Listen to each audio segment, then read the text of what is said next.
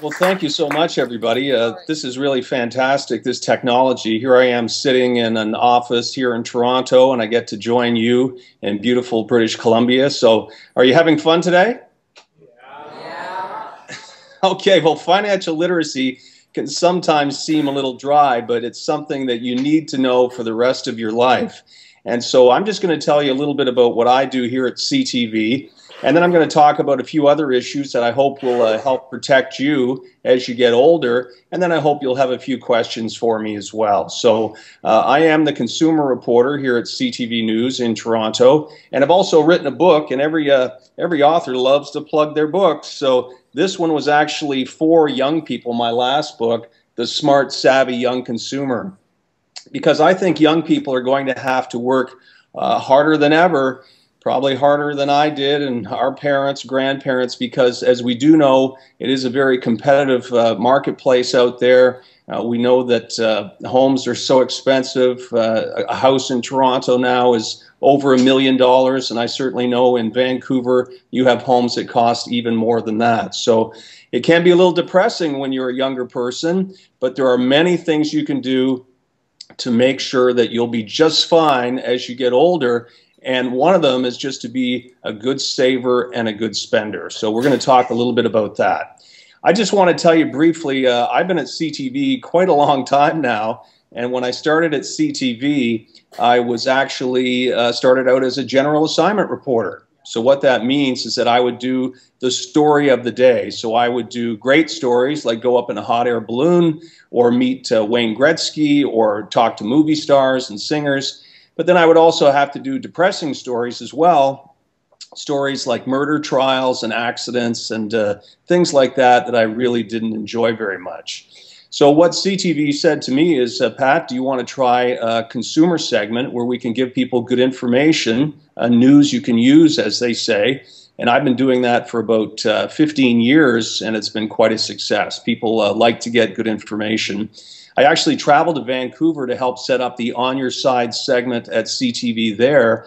And some of you that watch CTV News will know that Linda Steele does an On Your Side segment and does a fantastic job helping people in Vancouver and British Columbia. So, you know, when I first started as the consumer guy, I thought I would run out of stories, I'd run out of ideas. But every day I get about 50 to 100 emails. I get phone calls. There's still some people that write letters, not too many anymore, but many people with problems, and most of the problems have to do with finances. So it's people that didn't know there's no cooling off period when you buy a car. They signed a mortgage for 5 years and then found out that there's a mortgage penalty if they want to break it. They didn't pay their credit card bills. Or here, I'll just tell you this story. We have a 407 toll highway here in the Toronto area. And 13 years ago, a woman ran up her toll bill to about $2,000. Well, she just got a letter in the mail that she has to pay $24,000 because over 13 years, that interest just kept growing and growing and growing. So, you know, people, a lot of the time, people, when they contact me, they're looking for someone to blame, some organization. But the truth is that many of the financial mistakes we make are our own fault. And that's why it's so important to try to be a good saver and spender early. So, you know, I do try to help people every day, and we do put good information on television. And I do believe that financial literacy is more important now than ever in Canada, and there's a lot of great work being done. I was actually in Vancouver in November for a financial literacy conference. It was a national conference. And I know that you guys are doing some great work out there.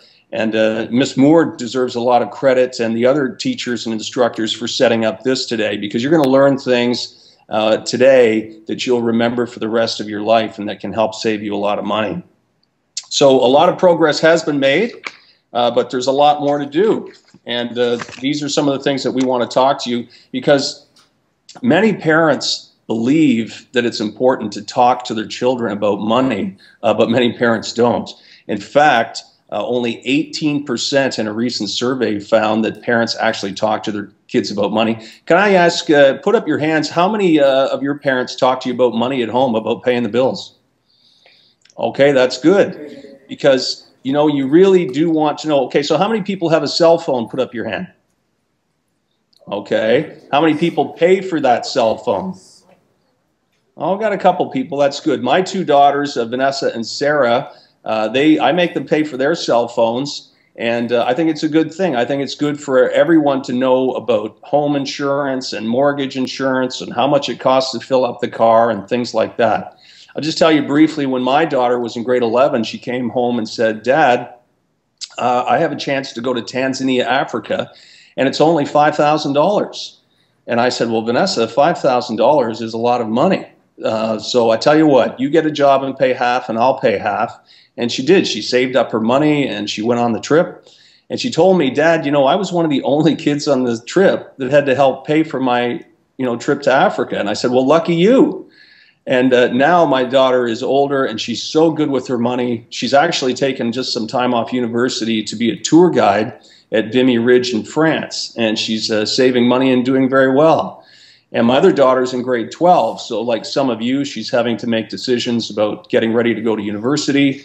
But she has a job at our local library, and she has also become very good with her money. So I think it's important to always try to be the best saver and spender you can be, because as we all know, it's very easy to dig yourself into debt, and it's very hard to get out of it once you do that. So it is very important to try to be a good saver and spender early. So I was with a task force that traveled the country, and what we found out, whether it was in Vancouver or Newfoundland or Saskatoon, is that many people have the same problems with their saving and spending. People are just spending too much, dining out too much, spending a lot of money on clothing. We heard about a doctor who made $300,000 a year, and he was still in debt. So it's not how much you make, it's how much you save. So all of us can try to be better savers and spenders. It's so important to do that. I always use the example when people go out and dine out and they say, well, it's just $100 a week to dine out. But if you do the math, that's over $5,000 a year. So all these small expenses can really add up. Now, again, I always have to be careful because I don't want young people to be too concerned and too depressed about things, because certainly, you know, we do have higher home prices, we do have higher taxation coming, and right now it's a very competitive job market. You have to be very careful. I know when I graduated from broadcast journalism many years ago, I got a job and was working on television within 2 months, which was pretty cool for me at the time. Now there are many young people that are going to university and college for broadcast journalism, and it's unfortunately become a shrinking job market. There's been some layoffs recently. We've even moved to robotic cameras in our studio. So the people have been replaced with robots, which is kind of bizarre if you see it. But what I'm saying is that while many people grew up and they had one job for a long time, I believe that many young people, such as yourselves, could have several different jobs over your career. So you're just going to have to be ready to you know, make certain choices and maybe not have the exact same job. You may have the exact same job like your parents, or you may be needing to switch it up, but that's okay too. So I think everyone has a role to play when it comes to financial literacy, and your parents do, you do, the school system does. Since we've been talking about financial literacy, a lot has been done, and I think your school is doing something great today by organizing this event. And across the country this year, there will be about 1,500 different financial literacy events, which is a great thing. So people are talking about money, they're trying to find out about credit cards, they're trying to find out about loans, and it's all good. Even if you hear things repeated again and again, it's good for you to know what a tax-free savings account is. It's good for you to know about registered retirement savings and all of these things. So with Talk to Your Kids About Money Day, we just had that. Did you, I think this is a national thing, did you guys hear about Talk to Your Kids About Money Day about a week or two ago? Maybe not. Okay, well, that's something that should be coming to British Columbia if it's not there already. But I know that you're doing a lot of great work in British Columbia. We study that with the task force. But Talk with Your Kids About Money Day is all about parents talking to their kids about, you know, how much is a mortgage? You know, how does a credit card work, and how does credit card interest work? If you're not paying for your cell phone, how much is the cell phone? How much is car insurance? What is life insurance? What are these different things? And when you're younger, you might think that these things aren't that important. But boy, it doesn't take long before you're into your 20s and you'll need to know about these things. And often, you know, young people that don't have a good handle on their financial literacy, they can end up in with a lot of student debt, $40,000. Then you get out of school, you might have to move home, you don't have a job. Next thing you know, you're 25 years old and you owe $50,000. And well, there's nothing wrong with borrowing money to get a good education. You do want to try and pay that back as soon as you can. So you just want to, you wouldn't believe it. If you can try to be a good saver and a good spender early, it's just going to make such a huge difference in your life. Now, when I do book signings, just for example, talking about parents with advising their kids about money, a young woman told me that her father always said that when he died, he would leave her the house. He said, when I die, I'm going to leave you my house. I'm going to leave you my house. He said this all the time. But she said when he finally did die, she did get the house, but she didn't know anything about home ownership. She didn't know that she had to pay the hydro bill and the gas bill. She didn't know that there would be maintenance costs, that the roof would eventually need fixing. She didn't know that there would be taxes to pay.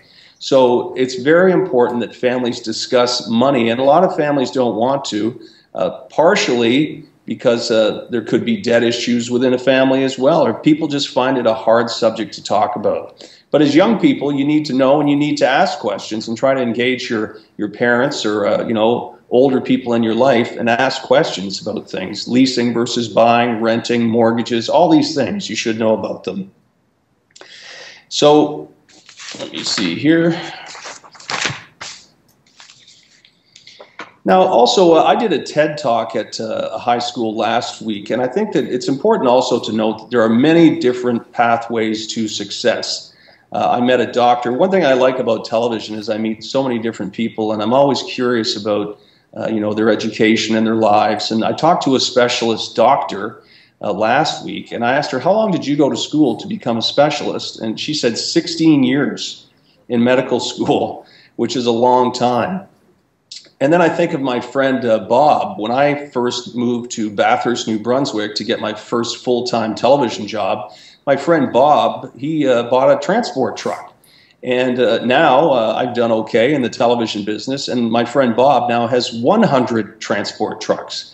So he graduated from high school, but he just chose a different path to success and now runs a multi-million-dollar business. So as you start to think about what you want to do in your life, there are many different pathways to success. And I'm sure if you think about it and study it, you'll find the right one for you. Now, again, as I said, many of the complaints that I get from people, they make bad decisions. They're looking to blame other people. But often the people that are to blame are themselves. They've made bad decisions. They you know, sign contracts without reading the contracts. They've entered into agreements. They're not really sure what they're getting into. And I might repeat myself, but this is something that I always tell people, and it's important for young people to know too, is you should never sign anything at the door or agree to anything on the phone or send anything on the internet that you did not seek out yourself. So if you get a spam email or something like that, don't open it, don't answer it. If someone comes to your door trying to sell you something, be very, very careful before agreeing to that. And if someone phones you out of the blue to say you've won a trip or you got a cruise or something, it's usually a scam, and you should just not do it. And that's how a lot of the people that I speak to get into a lot of trouble. Okay, so just a couple of things. I know that I'm hoping that you'll have a few questions for me. I'm just going to go through a couple of things that I hope will help you as young people. I want to tell you that, first of all, how many people here are on Facebook? Okay, quite a few. How many people here are on Twitter? Okay, not as many. All right. There was a young girl who was so excited to get her first credit card that she actually took a picture of it and put it on Facebook. And, you know, there was her number as plain as day. So people started writing her to ask. They said, wow, can you tell me what are the 3 numbers on the back of the card? And she's like, oh, okay, well, here are the 3 numbers on the back of the card. Well, can you imagine all the trouble that that poor girl got into just because she was so anxious to show everybody that she had a credit card? So obviously, if you get a credit card, please don't do that. That wasn't wise. And I think she got in a lot of trouble for that. But you want to try to guard your personal information and be careful of identity theft. Okay. Now, you want to be careful on Facebook and Twitter because this is something important for young people to know. Whatever you put on Facebook and Twitter, you have to be careful because there could be a record of it out on the internet for a long, long time. So what is happening now is that when people are hiring people, they are going through social media searches. So before someone hires you, they're going to check through your Twitter, your Facebook, anything they can find on the internet to find out what kind of person you are, what kind of things do you say, what kind of pictures do you have out there. You know, is there a picture of someone dancing on a bar with a lampshade on their head? That's something that you don't want to have on the internet. So just be very careful about what you're tweeting, what you're putting on Facebook. It's actually got to the point now where there are companies that have been hired to try to clean up someone's social media past. But just be very careful what you're putting out there, okay? And you also have to be careful with your signature. There are so many people that don't realize that your signature is so important. And people sign things without really thinking about it. If you're ever asked to sign anything as you get older, be very careful what you're signing and ask yourself, why am I being asked to sign this? Because your signature is it's binding on contracts and agreements. So I often get people that didn't know when they signed a timeshare plan or they bought a car and then they changed their mind and they think, well, it's just a signature, but your signature is very, very important. Now, I think another thing that I think it's great that your school is doing this. I believe that there should be a mandatory financial literacy course in every high school in the country. And British Columbia is actually ahead on many fronts on this, and I congratulate British Columbia for that. We're a little behind in Ontario, actually. But I think that it's a great idea because there are so many things you can use. I remember being in grade 12 and taking chemistry and using a Bunsen burner. And after I left high school, I never used a Bunsen burner again. But if I would have had to learn about mortgages and credit cards and interest rates, I think that I really would have been better served, and I think a lot of young people would be better served as well. It's important to know if you ever lose your credit card or bank card or even your cell phone that you need to report it right away. I do many stories on people who lose a bank card. The other thing you want to make sure is don't have an easy to recognize PIN number. I did a story on a woman who had her purse stolen and she didn't report it to the bank, and the thief was able to guess that she used her PIN number as her birthday and actually took out $15,000. Now, normally when I do these stories, especially when it involves a senior, the bank gives the money back. But they didn't this time because they said that the woman used a too easy to recognize PIN, her birthday, and her birthday was on another card in her wallet. So they didn't give her money back. So if you ever lose a credit card or a bank card or your cell phone, you will be forgiven if you report it within a day or two. But if you let it go a week or 10 days or longer, you might not get your money back. So be careful with that. Another thing that you need to know when you do get your credit cards, and everybody, you pretty much need one these days to live, is you want to make sure that you pay off your credit card bills every month. You want to do that. Only about half of all people in Canada pay off their credit card bills every month, and the interest rate is usually about 19%. And on department store cards, it can be as high as 29%. And once you start getting debt on a card like that, you'll find that you could, only be paying off the interest. So you don't want to be doing that. Another thing is, how many people in here know what their credit rating or credit score is? Has anybody ever heard of a credit rating, credit score? Okay. Just tell you this briefly. Your credit score is a number that will follow you around for the rest of your life. So it's a number between 300 and 900. A good credit score is anywhere above 750, and a bad one can be 500 or 600. So what does this mean? So it means if you have credit card bills or cell phone bills or you pay the rent, every time you make your payments on time, your credit card score is good and will go up. If you start missing payments or you don't pay your bills, your credit score will go down. So sometimes people make mistakes where they say, oh, the phone company $60 or $75. And they think, oh, well, it's only $70. I don't care. I'm switching phones. I'm not going to pay it. Well, that will go on your credit card or on your credit rating, and it'll follow you around for 7 years. 7 years. So just make sure you always pay your bills on time. Your credit score is very important, and it's something that you want to make sure that you keep in good standing. So just lastly, I want to tell you, I worked for a millionaire farmer one time. And I asked him, what's your secret to success, Fred? And he said to me, Pat, if you just make the right decisions every day, then you will be successful. If you take a little extra time to make the right decisions every day, you can't help but be a success. So I wish all of you the best success. I hope that you could see and hear this okay. It's kind of fun for me too. And if you have any questions, I'll take a few questions.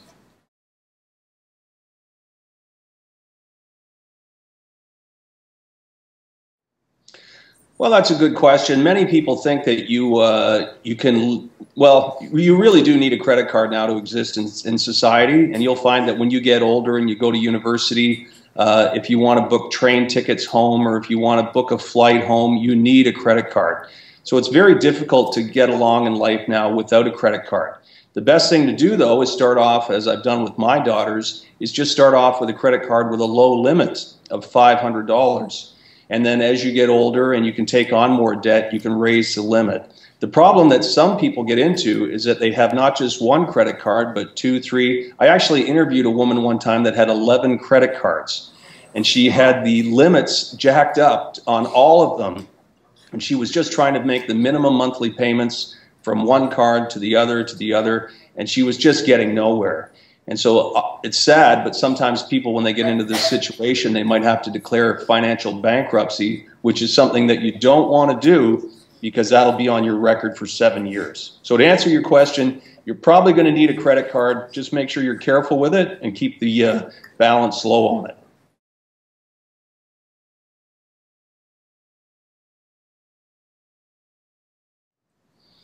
Well, that's a good question. I'll tell you what I did with my own daughter, who's quite good with her money. She's 20 years old now. What you want to do, some of the best ways to save money is to open a tax-free savings account.